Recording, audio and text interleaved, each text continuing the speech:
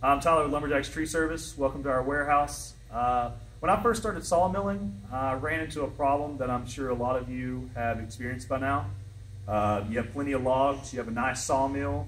Unfortunately, the market for green undried lumber is pretty narrow, which left me with only a couple of options. I could cut pallet stock, which is great, but the profit margins are so small you have to move a large volume of it.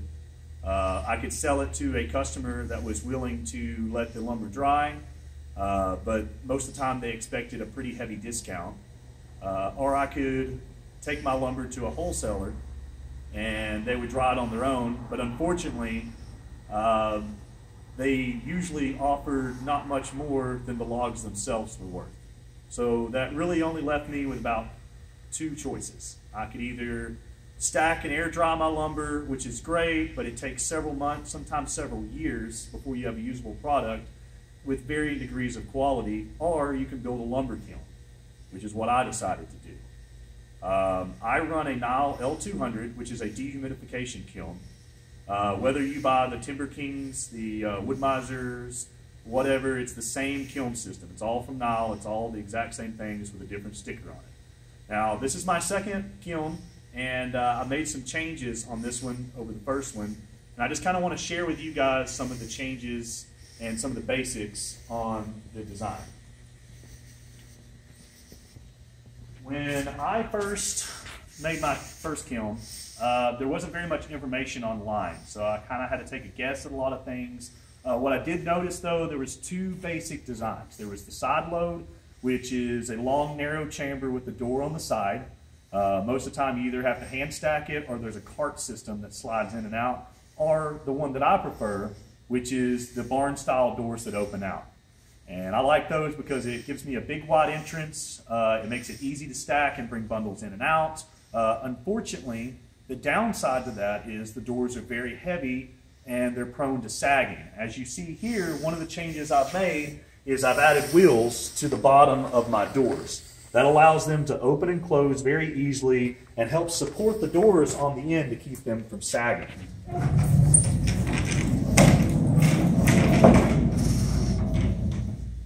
Now, another major change that I made from my last design was that I tried to save a little bit of money by going with fiberglass insulation.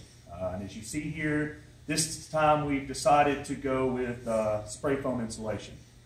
We have 2 inches of closed cell, and behind that we have insulation board.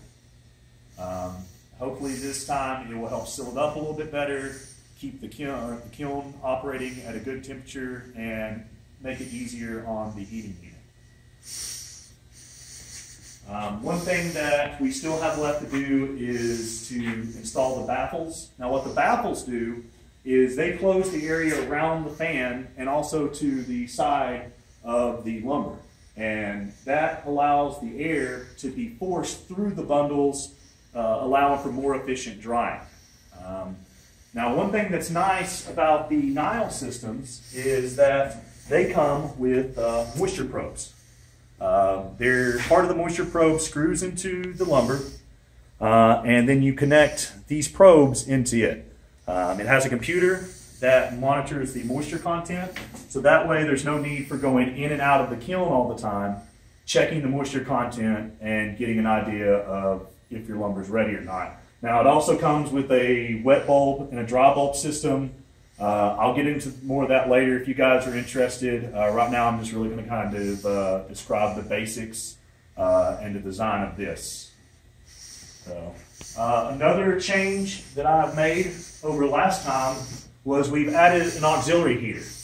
What I noticed was that, while this thing's really good at, pulling the moisture out of it and getting the wood good and dry, it was very slow about bringing the chamber up to temperature. Normally these things operate from 110 to 150 degrees. It would take 24 to 36 hours a lot of times for this to even bring it up to temperature. So I've added a 5600 watt industrial heater. Now one thing I need to add is if you guys are going to try to save a little bit of money and put this thing together yourself, you need to keep in mind that the box fans and the heaters that you buy at like Walmart or Home Depot or Lowe's are not rated to constantly operate at these temperatures. So keep that in mind as you're designing and building your kiln. Now this is the main Nyle unit right here. It contains a heater, a compressor, and a blower. Pretty much it just heats the air up, forces it out, and then when it brings it back through, it pulls the moisture out of the air. Now as you can see down here, I still need to hook up my condensation tube. That pipes out to the outside, and as the unit draws the moisture out, it allows it to drain to the outside of the structure. I've added a side door here to allow me to be able to come in and come out kind of if I need to check on anything without having to open the front doors up and just letting all of the heat out. This box right here, this is our computer system. When I purchased this system, Nyle has an upgrade, so instead of manual controls, you can get the computer control system, which is what this is.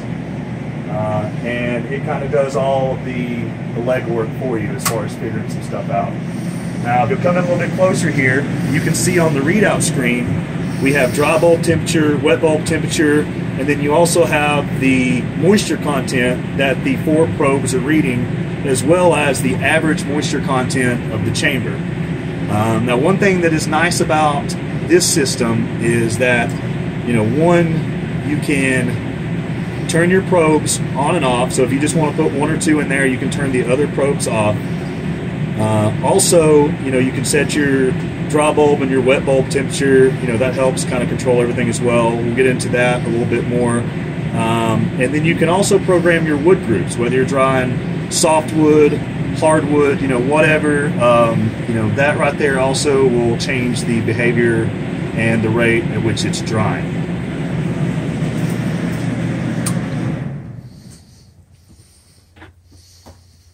Another thing that I've done, I've hooked my fans up on their own independent switch.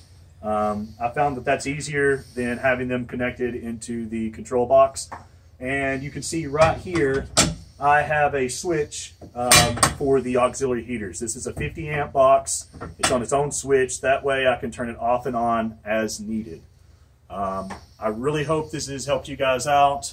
Thank you guys for watching. If you have any questions, comments, feel free to contact me.